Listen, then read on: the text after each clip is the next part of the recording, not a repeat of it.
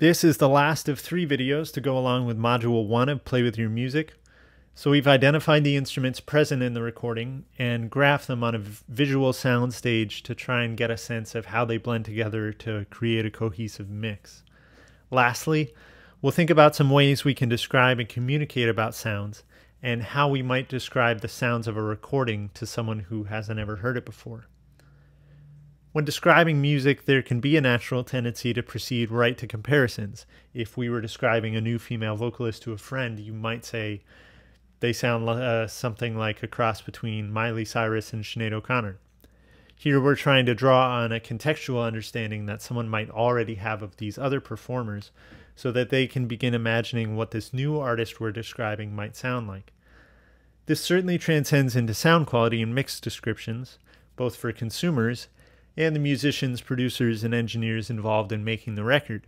It wouldn't be irregular for a producer to ask a guitarist to give them a David Gilmour-style guitar solo, or to say, let's go for a classic AC/DC drum sound. Of course, any comparison can only be an approximation and won't necessarily work if the person you're trying to communicate with doesn't understand the reference. We can learn from this how important context is to any description we're creating. So when we choose words to describe sound, we should also consider the context in which they're understood. Some words already connect to context we have from everyday life. It's safe to presume most people have an understanding of words describing location, like left, right, near, or far. But some people may have never listened to music with these dimensions in mind, so connecting their everyday understandings of dimension in the visual and tactical senses to their oral perception of music could be really ear-opening. There are other words we can use to describe the location, like forward or up front, which might mean right at the edge of that virtual soundstage, very close to your face, or seemingly originating from inside your head if you're using headphones. A word like intimate can also be used to describe something like this, and distant could certainly represent the opposite. It can also be helpful to describe the kind of environment that it sounds like the source is in. Does the pedal steel sound like it's in a small carpeted room that we might say sounds dry or doesn't have a lot of reverb?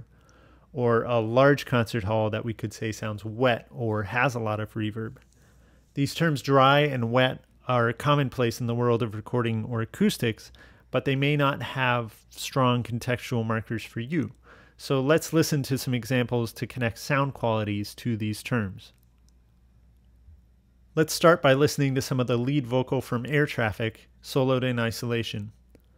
Here it is dry, recorded in a space without much natural reverb, and with no reverb or delay added. Take off your oxygen masks and your life jackets, please. There'll be only pain if you survive the seas. Now listen to that same excerpt, but this time with the addition of a subtle amount of reverb, sort of ambience. Take off your oxygen masks and your life jackets, please. There'll be only pain if you survive the seas. Now we'll hear it with all the reverb and delay that was actually used in the final mix. Take off your oxygen masks and your life jackets, please. There'll be only pain if you survive the seas. And now let's hear it with the rest of the mix built up around it. Take off your oxygen masks and your life jackets, please. There'll be only pain if you survive the seas. Notice that once it's played in the context of all the other instruments and textures, it may seem a bit drier than when you listen to it soloed. All those other textures in the mix start to mask the sound of the reverb. So what may sound like a lot when something's soloed up, like we just listened to it, may be just right in the context of the mix. So that little exercise has hopefully given some context to the words dry and wet.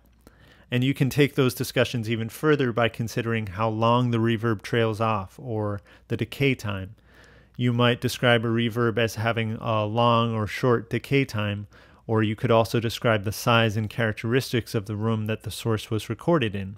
Is it in a large concert hall, the Grand Canyon, or a tiled bathroom?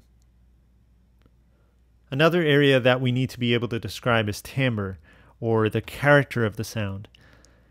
In its broadest sense, timbre is the element of music that helps us distinguish between the sounds of different instruments, but in recording it can apply to all the different treatments that we add to a mix. We distinguish different instruments based on the sound they generate when playing different notes. Every note has its own specific frequency, which we call the fundamental, but when the musician is playing that single note, many additional frequencies resonate along with the fundamental, and these are called harmonics or partials. An instrument or voice will likely resonate more than a dozen harmonics for each note they play or sing, with each harmonic slightly louder or softer than the others, and we can detect those very small differences. Add to those variations subtle differences in articulation, inflection, or accent, and this is how we can tell the difference between different people's voices. These are all factors that contribute to timbre. There are many tools we use when recording that can manipulate the different harmonic regions, boosting or cutting the level of frequencies across the range of human hearing. Equalizers are audio tools specific to this task that allow you to boost and cut frequencies directly, but many other tools we'll learn about in this course, compression, distortion, even different microphones or speakers, they each have a sonic character or timbre of their own. How we describe timbre can often become vague. Terms like warm, cold, dark, and bright are often used, which can be okay as long as the context is very clearly defined.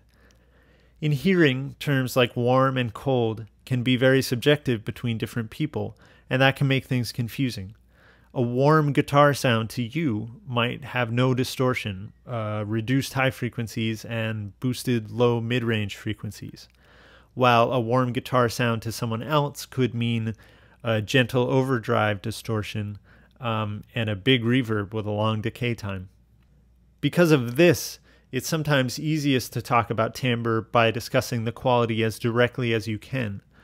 Referring to something as having substantial high-frequency content or being slightly overdriven are still subjective expressions, but they're addressing the specific difference in the sound's character.